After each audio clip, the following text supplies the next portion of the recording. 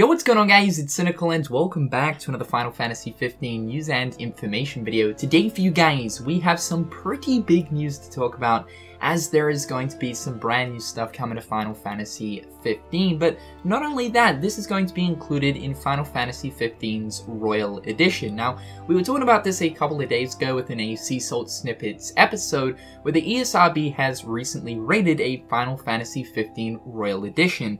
Now, in that video, we were assuming that the Royal Edition would be some sort of a complete Final Fantasy 15 bundle, where it includes the base game along with all of the DLC content, including Episode Ignis, Episode Prompto, Episode Gladio, the Final Fantasy 15 Comrades multiplayer, and the different DLC weapon and equipment packs. And indeed, this is what the Final Fantasy 15 Royal Edition is, but on top of that, it's also going to be including some brand new content as well. The Royal Edition will be launching on March 6th. It's going to be receiving its very own physical copy, and the base price of the game will come in at $50 US. Now, it should be noted that because the Royal Edition is of course going to be including some brand new content, it doesn't actually mean that you have to go out and buy the game over again to just get the additional content. That would be slightly ridiculous, right? So you can actually pick up the Royal Edition content by itself as a standalone on the PlayStation Store on March 6th as well, for the base price of $20 US.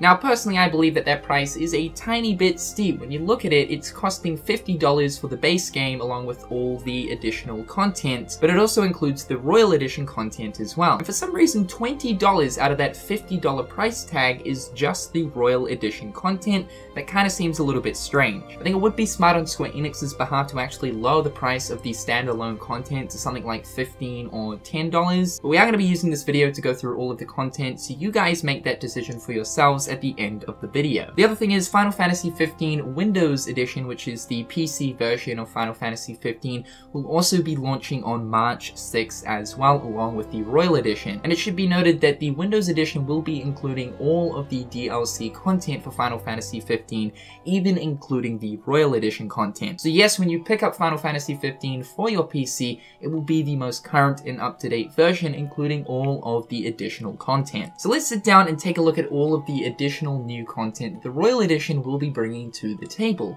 First things first, and this is probably the biggest piece of new content that will be part of the Royal Edition, is an expanded Insomnia City Ruins. During the development period of Final Fantasy 15, it was explained that the city of Insomnia would be pretty much fully explorable, or at least a decent portion of it. Of course, we do get to explore Insomnia in Final Fantasy 15 at the very end of the game, when of course the city is in ruins, but when it comes to the exploration side of Insomnia during that point in the game, it's actually very linear. There is a few different pathways and hidden routes that you can actually take throughout the city ruins to come across extra enemies for XP or of course extra treasures, but really for the most part you end up heading in the exact same direction anyway. So the exploration side of Insomnia really wasn't nailed too good. And I think this is one aspect of Final Fantasy 15 that the fans were really disappointed about, especially when it was explained that at some point Insomnia will be explorable. So yes, finally we're going to be getting that Insomnia expansion within the Royal Edition.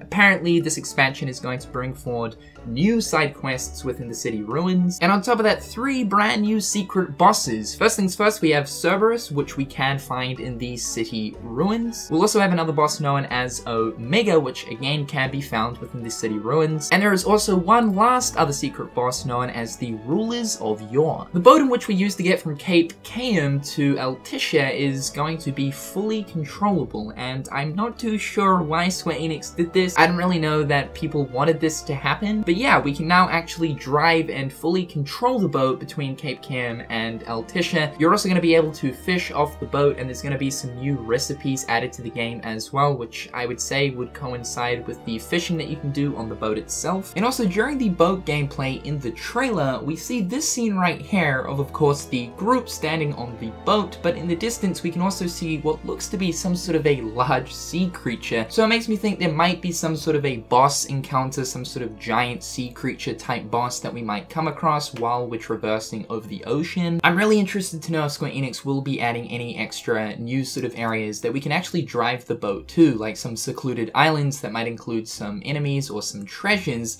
Otherwise, I just can't really see the point in actually using the boat to go out and do some fishing. I can just do that in a pond. There's going to be a brand new accessory item added to the game, which will allow us to perform a new action known as Omega Unleashed. As you guys should know, Omega is the special royal weapon ability thing we can use within Final Fantasy 15. We can summon forth all of the different royal weapons and go absolutely ballistic on enemies. From the seams of it, this Omega Unleashed is going to be taking that but one step forward. So I assume that with the upcoming new secret bosses that will be added to the game through the Royal Edition, we'll most likely need to use Omega Unleashed against bosses like Cerberus or Omega. Although we don't get to see too much gameplay of the Omega Unleashed within the trailer, I think it's safe to say that it will probably work the same way as the Ultimate Omega mode does when versing bosses like Leviathan or of course Arden. Apparently once the players obtain all of the royal weapons within Final Fantasy 15, we are then able to explore an unidentified part of the world which we go to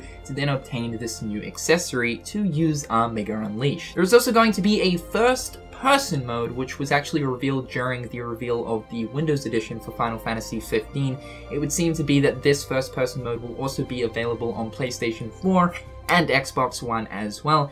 And again, it's kind of similar to the whole boat thing. I'm not really too sure if people wanted a first-person mode in Final Fantasy 15. There's going to be local myths and legends added to the world space of Final Fantasy 15, and apparently there's going to be new locations added throughout. These new myths and legends are going to be adding new story and lore content to the overall world space of Final Fantasy 15, which I think is pretty important, especially for a game like Final Fantasy 15, where it was kind of lacking in the lore department. This sort of content is always very exciting for the game. And that right there is all of the brand new content that will be coming to the Final Fantasy 15 Royal Edition. Of course, like I said, it will be including all of the DLC episodes as well as the Comrades multiplayer, and on top of that, all of the weapon and equipment DLC packs as well. Now, you guys should also know that in 2018, Square Enix planned to release more DLC episodes for Final Fantasy 15. These include Episode Arden and quite possibly something along the lines of an Episode Luna. Now, because the Royal Edition is going to be releasing on March 6th, I think it's safe to assume that the Royal Edition will not be including 2018's brand new DLC. Rather, that will be something entirely separate. It should also be noted that the physical version of Final Fantasy 15 Royal Edition will be including some brand new artwork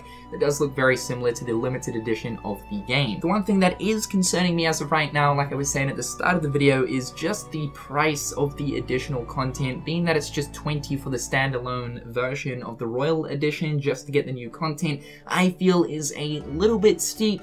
So yeah, again, like $10 or $15 I think is a little bit more viable.